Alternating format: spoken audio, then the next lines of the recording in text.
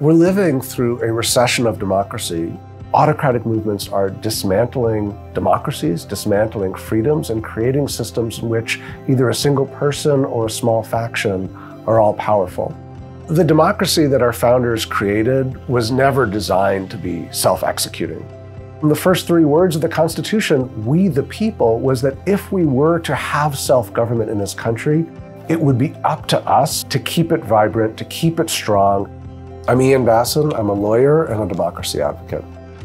I lead Protect Democracy, an incredible group of democracy champions, progressives, moderates, conservatives, who are working to protect elections, the rule of law, fact-based political debate in order to stop the authoritarian threat that has descended on this country.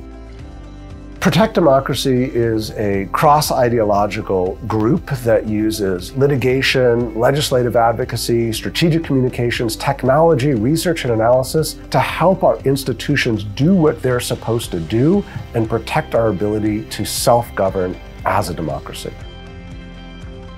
So Protect Democracy's strategy from the beginning has been threefold. First, prevent the ceiling from caving in by making sure that someone cannot hold power against the will of the American people. Second, you don't want to be holding up the cracking wooden ceiling beam forever. We need to replace it with a steel one. That means reinforcing the guardrails that have always protected our democracy.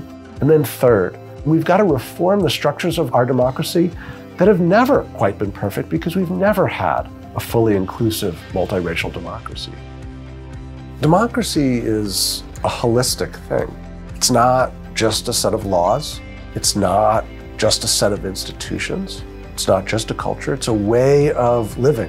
And if it is to survive, and if it is to thrive, then we have to invest in strengthening every piece of that. The laws on the books, the institutions that protect them, and how democracy exists in the hearts of the citizens that uphold it.